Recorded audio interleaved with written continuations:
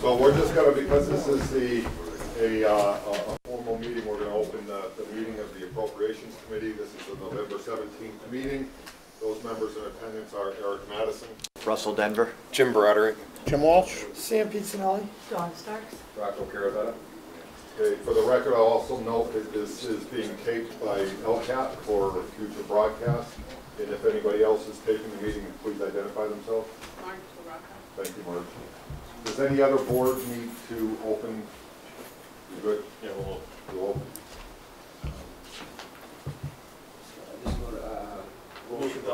motion to open the school committee meeting. Second. Second. All those in favor? Aye. We're all set. Awesome. Well, thank you all for coming. So the reason that we invited you here tonight to meet with us is we've kind of pieced together what we think the FY17 budget picture and beyond, quite frankly, is going to look like. With that, we have some recommendations, but what we're hoping for tonight, I'm going to do a short presentation, but what I'm really hoping for is some dialogue between the elected boards and the Appropriations Committee in terms of those recommendations. We feel pretty strong that we need to take some action now and not wait till it's too late, but we also feel pretty strong that these types of decisions are really a community decision and shouldn't be made in a vacuum. So that's really the intent of the meeting here tonight. So with that, I'm going to get started. There was no remote, so I'm going to have to change my slides manually on the computer, so just bear with me during that. So the Appropriations Committee is growing really concerned with the tax rate climbing over the last 10 years. And of course, this kind of illustrates, incidentally, if you hadn't noticed, the slide reads from the right to the left on it, if you will. But it demonstrates and illustrates our tax rate over the last 10 years since 2007. And as you can see, there's a steady climb and a steady increase. If you were to look at 10 years prior to this, you would see increases and then drops and then increases and then drops. And the drops correspond to the property value or revaluations. So obviously the reason for the climbing tax rate is the lack of growth in property values. Again, this one reads from the right to the left. But you can see in 2007, in 2008, 2009, we saw steady and constant increases, as we did years prior to that, in the property values. Then, of course, in 2008, when everything crashed, it really hit us after 2009, and you can see our property values plummeted, and since then have not really regained much. In fact, we did the math the other night, and in the last 10 years, it was what, 1.69% growth in the last 5 years of our property values. Every year? No, total. over. Yeah. So it's really been minimal. It's really been minimal. New growth has also been extremely low. Last year we had a spike because of some cases that were won in court. But outside of that, new growth has also been minimal, and that's represented by, we all know, you don't see the houses going up at the pace that we had grown accustomed to prior to the crash. And assessors are recommending to reduce new growth. Yeah, that's right. So in conversations with the assessors for the next few years at any rate, their advice is for us to use in our budget process a little bit less, about 75% of what we have used in prior years in our budget calculations for new growth. So we're only using about $300,000 in anticipated new growth in our budget calculations. So the problems, because the real estate property values have remained flat over the last 10 years, the increases to our budget have been mostly absorbed by the tax rate. Without the property values going up, the tax rate to absorb the increases in our budget has been constantly going up. Under the tax limitations of Prop 2.5, our tax rate cannot go over $25 per thousand valuation, exclusive of debt exclusions. So any debt exclusions that we've had for special projects, I think we have well, Birchland Park is an example of a debt exclusion. The library, I think the fire station's paid off now, but the fire station was another example of a debt exclusion. So in other words, our expenses are starting to outpace our ability to generate revenue. It's that simple. Again, here's our tax rates, 2007 up till 2016. You can just see it's a pretty steady climb all the way up. Rather than a graph, I thought I'd give you the numerics. So I want to kind of overview our budget projections for FY17. In the real estate and personal property taxes, assuming we use the full levy limit, the tax is estimated at $21.50, the tax rate, that should read, is estimated at $21.50 without debt exclusions, $21.93 with debt exclusions, or an 81-cent increase on the tax rate. Is that, how's that an 81-cent increase? It's 21.50 to 21.93. No, it's $21.50 without the debt exclusions. When you tack on the debt exclusions, it'd be $21.93. Our current rate is $21.12, so Yeah. $21.12 to Right. $21.93. Yep, Without the levy. right. Thank you. Local receipts, we're using a 4% increase in our local receipts. Most of that is due to the meals tax, which kicked in starting October of this year. We don't have a real good sense on it yet. Obviously, it just started. But based on the DOR figures, we think this is pretty reasonable. State aid, if anybody has a crystal ball and knows more about the state aid than we can come up with, by all means, I'd like to hear it. But we're assuming a 0.5% increase. That's based upon recent history. If you look at the last, I think we used 5 years. The last 5 years of state aid, it averages about a 0.5% overall increase. The categories change, some go down and some go up, but when you sum it all together, it's about a 0.5% increase. So our total revenues would be $56,345,000, or just over $2 million above last year.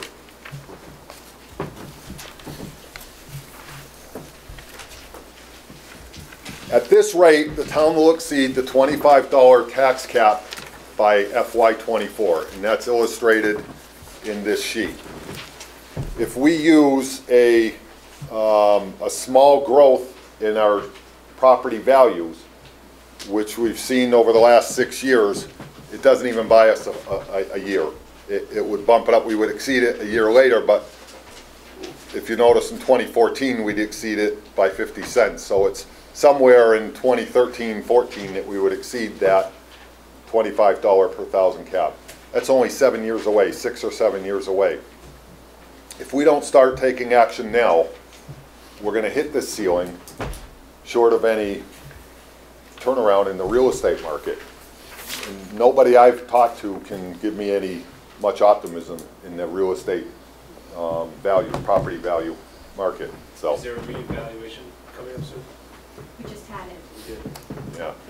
The 2016 values were on So the, historically though, how do towns tax to the levy on an annual basis and not reach this threshold like we're potentially gonna We're not alone. This is happening around the Commonwealth. because of values?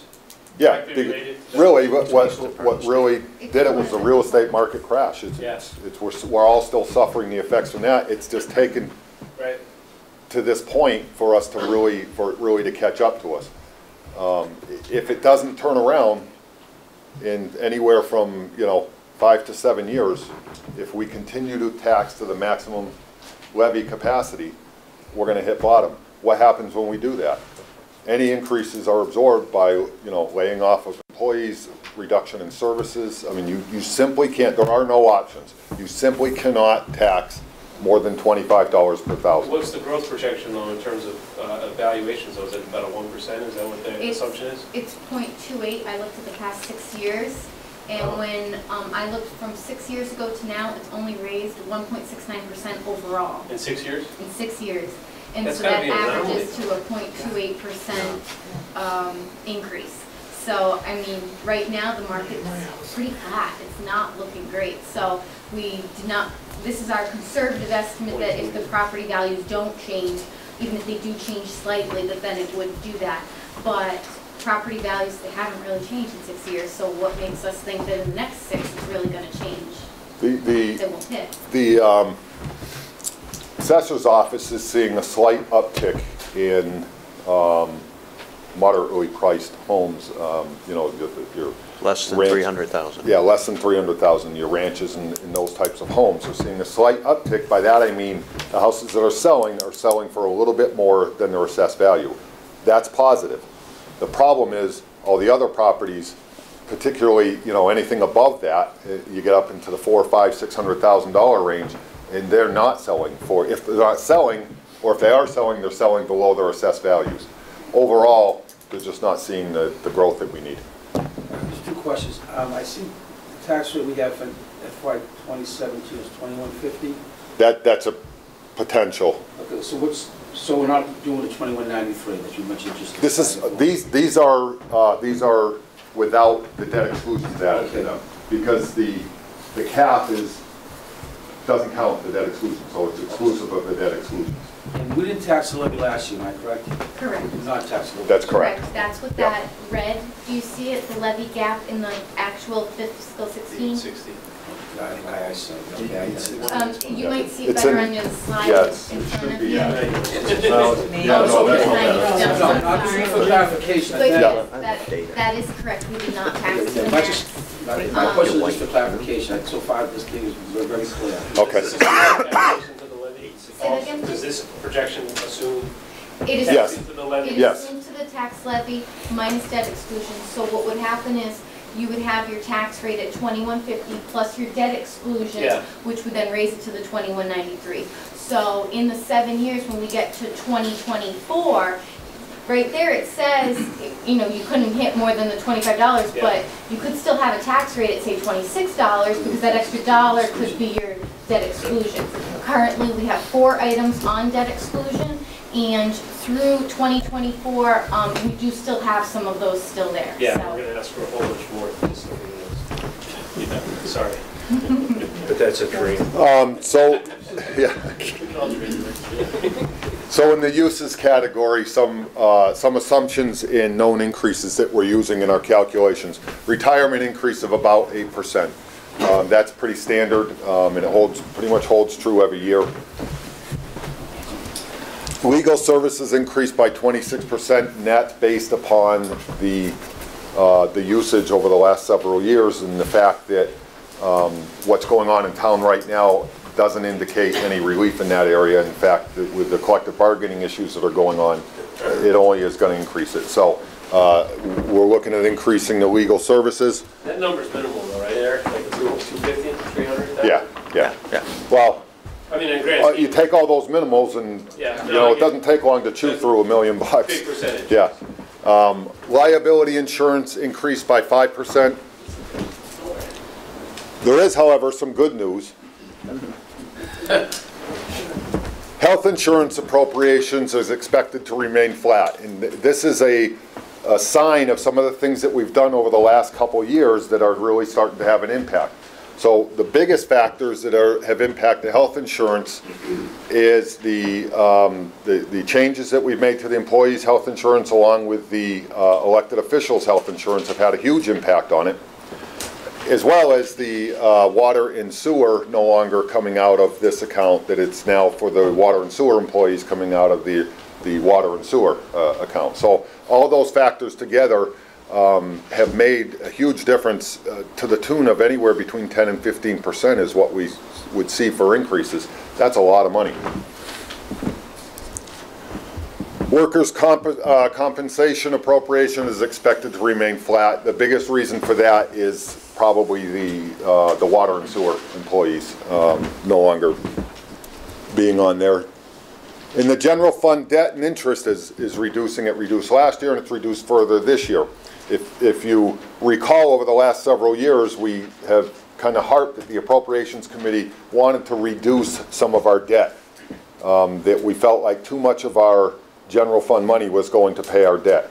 We're starting to see the benefits of that. So, Eric, if I may? yep. The workers' comp, one thing that we should acknowledge is that the employees of the town have been doing a great job over the past year and a half or so at reporting all workers' comp claims when they're supposed to, at making sure that staff are aware of what's safe and what's not safe, and following those guidelines, which has reduced the number of claims that we've had, and therefore the expense. And so therefore, because our claims have gone down, our premiums have been able to stay lower. So that is due to the employees' hard work and the department heads at encouraging their staff to do that. So I did want to acknowledge that that is a result of the town employees. So all these items added up have really helped. They obviously, it results in the increased revenues available for general fund use. If we're not paying it elsewhere, it makes it available for use in the general fund. Some possible changes to the FY 2017 budget, and we've used these in our calculations. They're estimates at this point, but there's been a lot of conversation, a lot of discussion, and we've indicated to the Board of Selectmen that you know, the Human Resources Department we think would be a good investment. In fact, probably a money-saving investment over the long term for the town. We've kind of set aside $150,000 for that. We're not sure if that's high, low, or appropriate, but that's what we're using, at least in our budget calculations. Last year we wanted to increase the OPEB annual payments, and we just couldn't swing it and still have not used the full levy limit. So this year we feel pretty strong that we really need to start putting some serious money in toward that OPEB liability. And so for the next several years, I think you're going to see us incrementally recommend increases to that. The Operational Stabilization Fund, there were some years in the recent years that we've put no money into the Stabilization Fund, and in the last couple years we've really been light on the amount that we put into the Stabilization Fund. So we want to increase that by $50,000 and get it up to the $100,000 mark. And we'll talk more about reserves in a few minutes. The capital budget this year will be set at 2% of the previous fiscal year's operating budget. Last year we set it at 1.5%, and then we supplemented with free cash to bring it to that 2%. That was an incremental step. This year we're going to bring it to that full 2%. We feel very strong that capital is something you've always got to reinvest in your infrastructure. You can't just let your infrastructure crumble. Capital should be a line item in the budget. It shouldn't be a remaining at the end of the year, what can we afford? So we feel very strong that it has to be a part of our annual budget appropriations. 1.1 million. Yeah, it's like 1.2. I don't have the exact figure with me. Yeah. Capital? Yeah. It's a little over $1 million. Yeah. Yeah. 1,054,000 or something like that. Is that what it comes out? Yep. Okay. 17.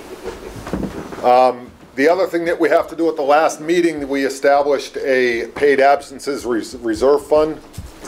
Now this $75,000 that we're estimating right now is simply an estimation. It's what we're using right now to plug it in there. We really got to do some math and some figuring to come up with a more realistic number. I'm hoping that goes down, but I don't know if that number is going to go down or not. But we established it in at the fall town meeting. Next fiscal year we have to start funding it. That will be good news actually for departments, particularly if they're really operating on a lean budget, because then if they have an employee come in that unexpectedly is retiring and you all this paid absence time, that's what this fund's designed to do, and you don't have to scrape it out of your budget and try to find it in your budget. So what does that all bring us to? Our sources at $56 million and our uses at $55.2 million leaves us a balance if we taxed the max levy capacity of just over $1 million, $1,067,000. We call that unused levy capacity. This would result in a tax increase of 54 cents versus 81 cents. Of that number, 38 is capital, though, right? Or not capital, debt exclusion. No, No debt exclusion is in these figures, right. Well, yeah, I'm sorry, the 54 versus the 81 would be, yes. Right, so out of that, Including the in debt reality, exclusion. 38 is debt exclusion On both numbers, though. on both numbers. So it's- We're only talking a 16-cent increase. No. Hold on. On the tax rate. Because that's already in, we're already gonna pay the debt exclusion, the 38 cents, we're paying whether we pay to the levy or not. So if that Right. number, that number includes the I don't know 38 if it's cents. 38. of Is it debt 38? exclusion. It would Roughly. be 31 cents, I think. But my point is, though, well, even still 23 cents of increase in Versus. the tax rate by 23 cents, right? Yeah. That's like 1%. But the bigger point here is that it would stay at 54-cent increase, not an 81-cent increase. If we tax the max levy capacity, it would be 81, an 81, with the debt exclusion. Does this do us better on the projection of the $25 in 8 years? How much further out does it put us? Well, you're not, If we follow this trail, if you follow this trail, we can probably get 3 or 4 years out of it. that's it? Yeah. Yeah. So this doesn't Well, solve but we're all hoping, you know, and we're all banking on that values go up sometime in that. But if we do nothing, Yeah. you know, then I mean, you can see the train coming, you know? It's a matter of, yeah. Pretty much. That uses figure, does that include the possible changes like the HR department? It does. Okay. Those numbers that we used, Paul, were our estimates. They're not really based on anything particular. They could go up or down a little bit, but they're what we thought were reasonable estimates to use at this point. Yeah. So our budget recommendations would include that most departments would be limited to an overall 2% increase. And I can't emphasize this enough, only if justified, and we have to keep in mind that some contracts are not yet settled. So what do I mean by all that? That doesn't mean that a department who has employees that are currently in contract negotiations would be able to come in, show a 2% increase, not take anything into account for future contractual obligations, and expect to get it. The 2%, how do I put this? The 2% would be only if you could really justify the increases. They wouldn't be an automatic. I think the approach that we're trying to take is that for every cent on that tax rate that we can prevent from going up, we'd like to do that. So this is one of the key points that I kind of wanted to bring out on all this, and this is one of the reasons that we had the school committee, the Board of Selectmen, and the Board of Public Works coming in tonight, was there's an opportunity here. It doesn't mean that we can't do initiatives. It just might mean that we have to look at prioritizing those initiatives and then prioritizing them against maybe some of the other services that we have. In other words, you might have to look at resources here to help fund resources over here. We're starting to get to that point. But we can't do that alone. It takes collaboration. And that's really what we're hoping to spark here tonight. No use of the free cash. Our reserves now are at about 6%. The recommended is 8 to 10%. And in fact, it was brought up in our, yeah, what do you call it? It was in the review from the auditor. The auditors this year, right, on the low amount of our reserves. Reserves are not just free cash, but also the stabilization fund. It's the two combined. So that's another reason why we want to continue to add to the stabilization fund. Is that 8 to 10% of operating budget? Yes. That's my presentation. Is it, everybody excited now? This is very positive. I mean, it gives direction very early. We're just beginning our budget process, especially the school department. It's very clear direction now that we can get this word out to from the school community about what we're looking at. This is extremely positive for us. I appreciate it. It really is. Paul, yeah. Have you set a timetable, I know it's not really early, but have you set a timetable for like getting budgets back to you for review? We're going to lay all that out next week when we, December 1st. I'm sorry, December 1st, yeah. Is that, no, that's not next week. No, it's the week After Thanksgiving, no, so the week after Thanksgiving when we meet with all the departments and everything. I don't have the dates here with me, Paul, so, but yes, we have I'll make sure to visit. We have set all that up. Any other questions? Eric. For Oh, planning purposes, you can assume everything needs to be back to appropriations the first week of January. yeah, January 12th, actually. Budgets are due to us on by January 12th. It's already set. The tax rate just was set this year, right? Yes, The upcoming in the tax rate, what Yes. was the tax rate this year? The Yes. tax rate for this year is 2112. Next year. well, It all depends. forecasted. Forecast. If we use the full levy limit. If we don't, it would be the, right. The 2150 would be the full levy limit before the debt exclusions are tacked on.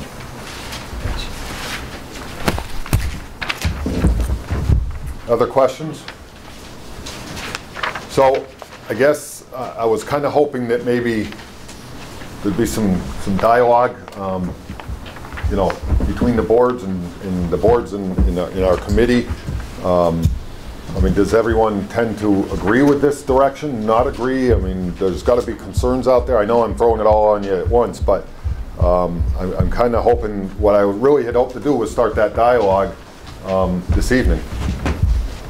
Eric, I think one of the things the school department is very concerned on, and compared to the capital planning committee, we requested $17 million for the capital projects, and there's nothing in there that's not realistic. So to say that we're not going to be able to do debt exclusion, or we're going to try to not do debt exclusion to fund projects going forward, we're at a loss on how we're going to fund things. I know we're looking at the operating budget right now, but at $1.1 million for capital expenditures, we're going to have leaking roofs within a year or two, probably a couple of years. I don't want to, the sky's not falling, but it's not a great picture. So we, as a committee, have collectively decided to move forward and try to figure out how we're going to fund projects, major, touch at least each building in some sort of substantial way in the very near future, because we feel it's our responsibility. So I just bring that up because I know we're talking about tax rate, we're talking about debt exclusion. We're going to need some help on how to figure this out. We're going to come forward with some proposals and such, but it's going to mean spending some money. So certainly we're going to have to collectively figure out how to find that money, how to fund it, I guess. Yeah, to kind of support what you're saying, Eric, we've already developed a subcommittee that once we get our proposals in order to reach out to all the other boards in town. So that you'll see that happening, student reaching out, Appropriations Committee, DPW, etc. They kind of put together, because we're not the only buildings in town that need to be looked at. So looking for kind of a global approach for the whole town with all departments being involved. I can tell you that when I was chairing the capital planning committee, you're talking about buildings, we looked at a similar project with the fleet. We looked at all the DPW vehicles that they had, police, school department, buses, you name it. We compiled all the data. We included, you know, an anticipated life expectancy with a current cost replacement value, because what we thought what we'd like to do is start allotting so much money a year toward fleet replacement. When we got it all together, what we discovered was we can't afford the fleet that we have. Yeah. That if we had allotted the money for fleet replacement, we would have eaten up so much of the capital budget, there'd be very little room for other things. So this is part of those, you know, that collaboration that we really need to have in the town amongst the different boards and everything else, because we just can't afford everything at once. So I think we need to start, I don't know, thinking of other ways, thinking outside the box to do this. But the focus really tonight is not in the debt exclusion area, but more on the not using the full levy capacity for now, and quite frankly, at least the foreseeable future until we get some movement in the property values. And we do that really as a defense mechanism to prevent us from running into that wall, because otherwise the meeting that we'll be having then is, you know, here's the reductions to everybody. So, John.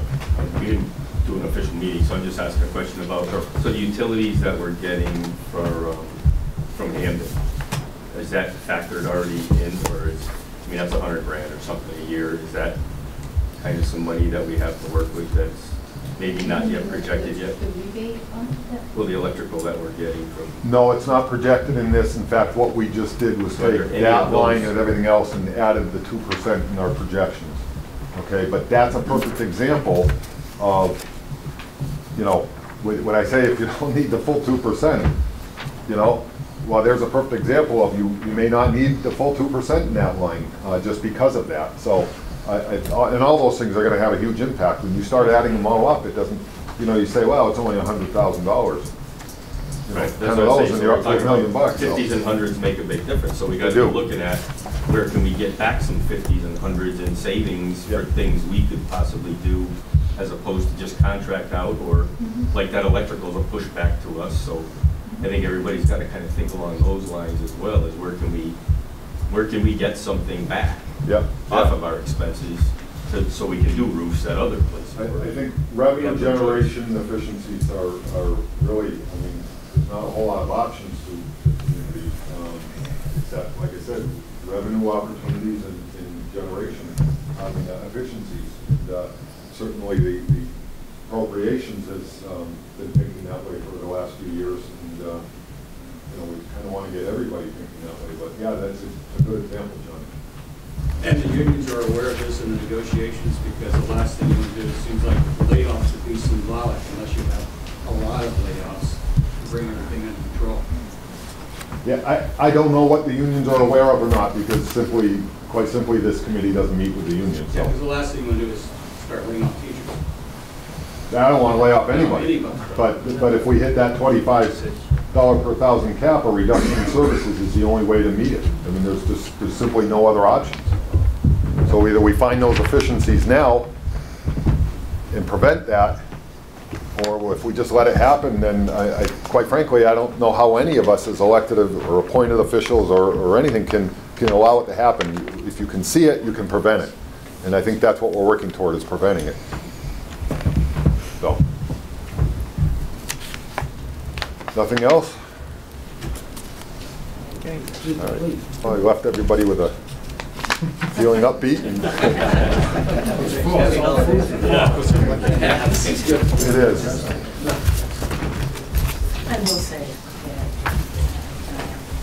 at Human Resource Department, I think will generate some funds for the town and lowering some of our liabilities for some of the things, as well as working getting something together where we're all on one page. I'm sorry, can you We speak up? need an HR person. We Can you need speak an up? HR department. I'm just saying thank you for the HR department. Yeah, I think we tend to agree that over the long haul, having a decent HR department is actually going to be a cost saver. I really do believe that. You might have to invest in the beginning, but over the long haul, it'll be a cost saver. Immediately, I think you'll start seeing reductions in the ever-growing use of legal services. Exactly. So that's just one minor example, but it's one example. So.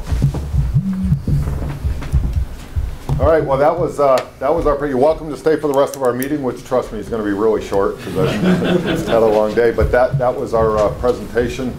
We do welcome feedback, input, communication with all the boards as we go through the budget process this year. Like I said, these kind of decisions, they can't be made in a vacuum. They have to be made as a group and with some collaboration. So, thank you all again. Thanks, sir.